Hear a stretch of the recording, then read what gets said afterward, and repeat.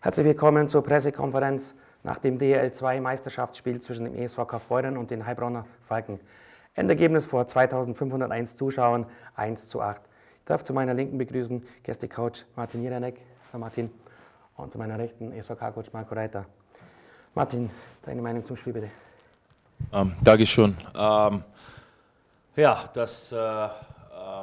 Natürlich, wir sind überglücklich mit der Sieg. Sehr wichtige 3 Punkte in unseren Kämpfen, diese Heim-Eis-Vorteil in den Playdowns. Das ist der erste Punkt. Ich glaube, 8:1 war das Spiel definitiv nicht, aber ich muss sagen, in den letzten 2 Monaten, die Jungs haben richtig hart gearbeitet.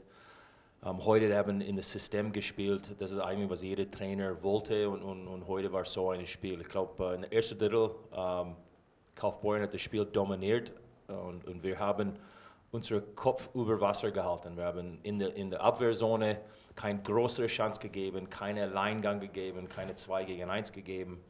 Und dann, ich glaube, der Knackpunkt war diese 3 gegen 5 von unserer Seite, Unterzahl, dass wir haben das durchgekommen ohne Gegentor. Das war richtig der Knackpunkt in meiner Meinung. Und dann, ich glaube, Kaufbeuren hat angefangen, zu viel Risiko, zu bisschen Frust rein, und dann wir haben eigentlich viele Counter-Chances, und am Ende, wir haben dieses Ergebnis. Ich habe Stolz auf meine Jungs. Unser Torhüter hat überragende Leistung heute, das war auch ein Schlüsselpunkt. So, von alles, ich hoffe, das ist eine gute Zeichen für uns jetzt in dieser Endephase. Dankeschön. Vielen Dank. Ja, Marko, deine Meinung zum Spiel bitte. Guten Abend, and Martin, congrats from Falken for the win. Yeah, I think this is the time to apologize first of all to all the spectators and the fans being support us full season, and now the team performance was like this in the last home game in regular season, and an unprofessional, undisciplined performance in this 60 minutes. Yeah, we dominate some point to the game and we run the show, but ice hockey is two-way game, and like today, 6 turnover goals against, and that's not how you win the ice hockey games in any professional leagues or any leagues. I don't think so. So there's a big question now. We have to go this through with the team.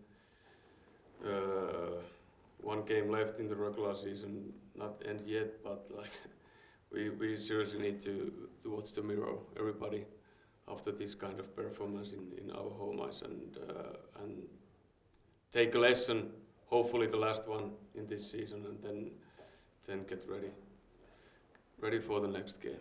Vielen Dank. Also Marko Raita hat sich zunächst mal bei den Zuschauern entschuldigt für diese Leistung, obwohl immer ein überragender Supporter war von den Zuschauern für eine Leistung, wie man sie heute geboten hat. Er fand es unprofessionell, undiszipliniert. Auch wenn man einige Minuten mal dominiert hat, das Spiel dauert 60 Minuten, man hat 6 Kontertore bekommen, und das ist nicht, wie er sich das vorstellt, und nicht, wie man Spiele gewinnt in keiner professionellen Liga. Die große Frage ist, wie geht es weiter? Es ist nur noch ein Spiel zu spielen, und er hofft, dass man die Lektion aus diesem Spiel gelernt hat und dann einfach sich wieder fokussieren kann auf die nächsten Aufgaben.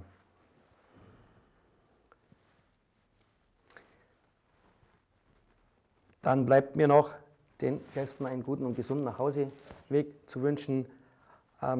Die Playoffs stehen für den ESVK vor der Tür, das heißt, man weiß noch nicht, wann genau das nächste Heimspiel stattfindet.